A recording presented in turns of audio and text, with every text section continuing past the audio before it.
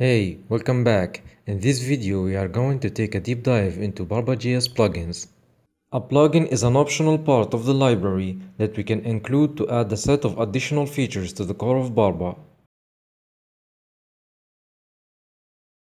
The first plugin we are going to discover is Barba CSS. It's a very powerful plugin that gives us the ability to animate containers through CSS instead of using JavaScript or an entire JavaScript library.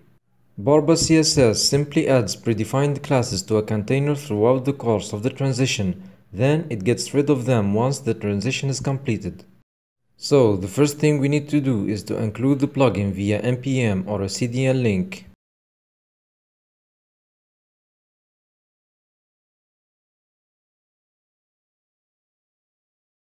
Then we need to call the Barba use method to tell Barba that we are going to use the CSS plugin.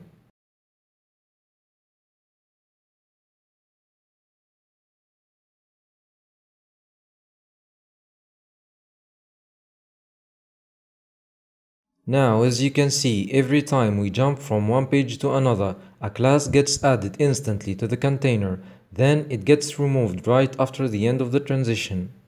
As I said earlier, the CSS plugin adds predefined classes to containers, and here is the list of them. Barbar Once represents the state of the container one frame before the actual transition. Barbar Once 2, on the other hand, represents the state of the container right after the end of the transition. Then we have Barbar Once Active, which represents the actual transition. Within this class, we define the duration of the transition in addition to some other animation properties. These three classes are basically kind of the CSS version of the before once, and after once hooks. Furthermore, we have the Barba Leave 2, and Barba Leave Active classes, which represent the leave-in transition of the container.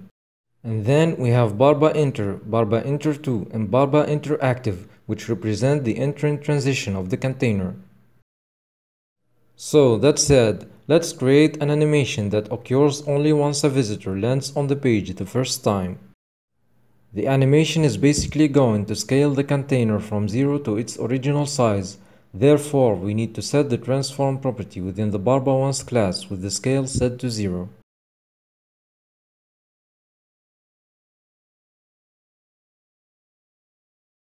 Then we need to set the transform property to scale the image to the original size within the Barba Once 2 class, which again represents the final state of the container. Finally, we need to set the transition property within the Barba Once active class to define the duration and some other values as well, such as the timing function.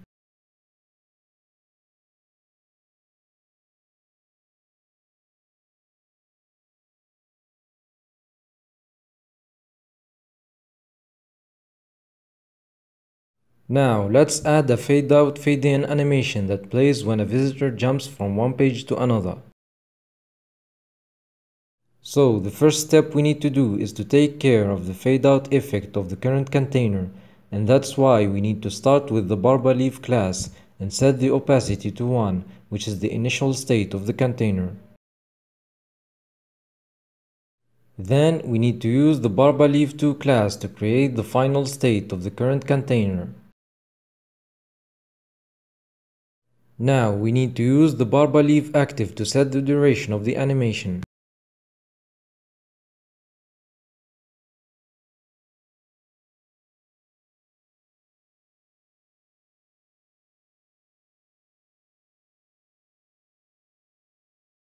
Now, as you can see, the container fades out, yet the next page's container shows up instantly, since we still didn't yet create the entering animation. As you might have guessed it, to create the fade-in animation, we need to use the Barba Enter 2, and Barba Enter active classes.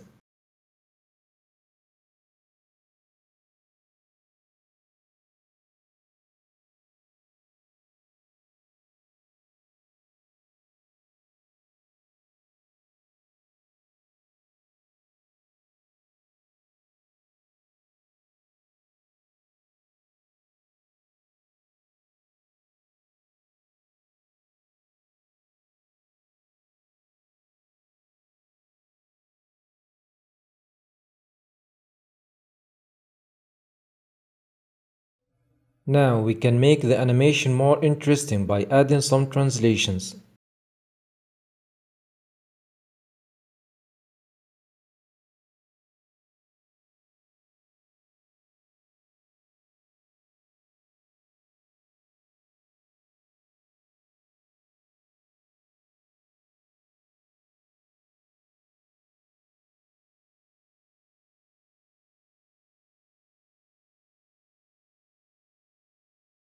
The CSS plugin overrides the default ones, leave, and enter hooks, so you have to keep in mind that whenever we use this plugin, the logic within one of these hooks won't work. Let's give it a try anyway.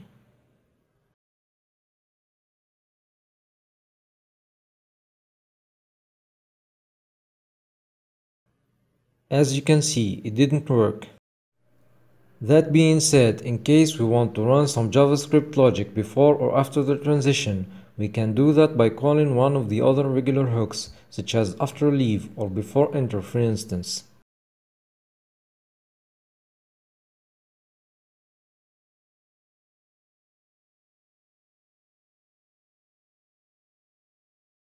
Now, let's say we have a few different transitions and each one of them triggers a unique animation.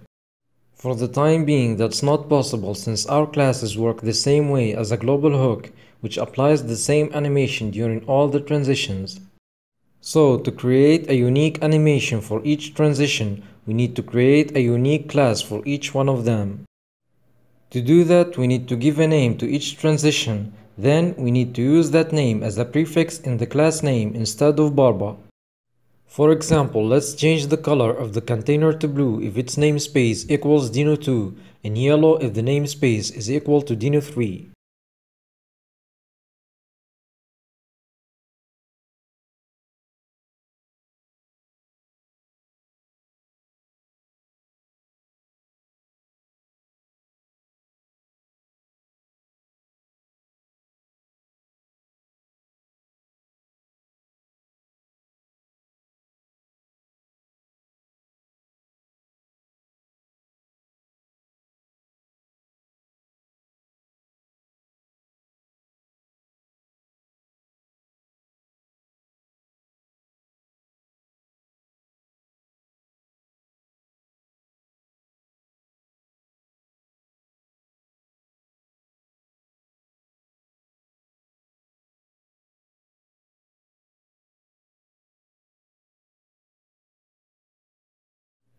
Now, if we test this, it won't work, because once we use this method, we have to call the hook that is equivalent to the CSS class.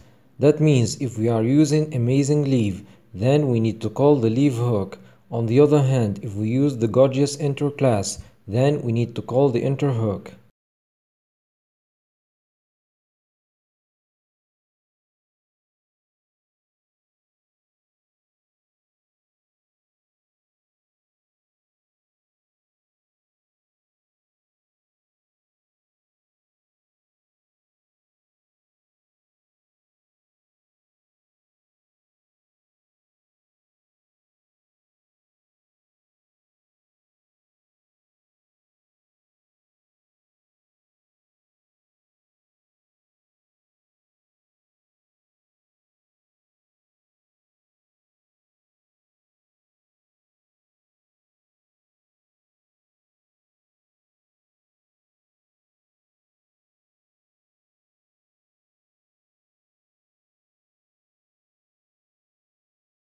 Now it's time to try another Barba plugin, which is Router.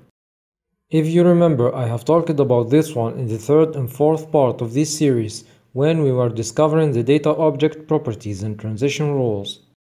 Router essentially makes it possible to base your conditions on the page's routes. To use the Router plugin, we need to create an array of objects, and each one of them must contain a certain path and a name.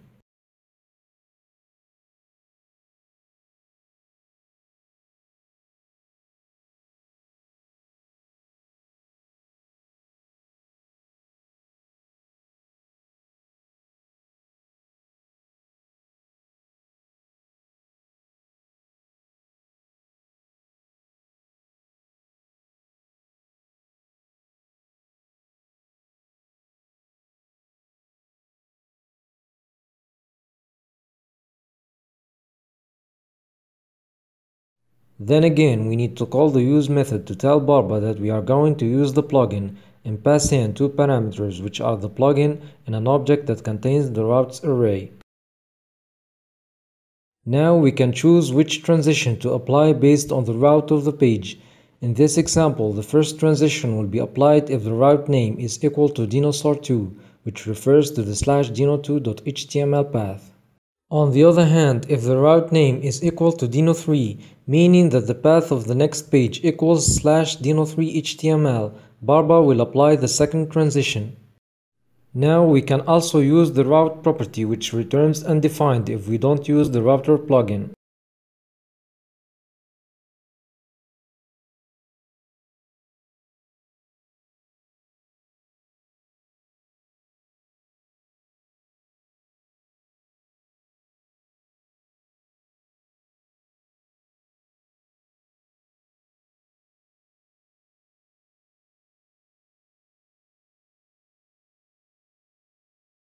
The third plugin is Prefetch. If you remember in the syntax part 2 video, we have seen that by default Barba prefetches a page once the visitor hovers on its link on the current page to exploit the 300 milliseconds taken to click on it. With this plugin we are taking a step further, as once we add it, Barba will prefetch every link on the page automatically.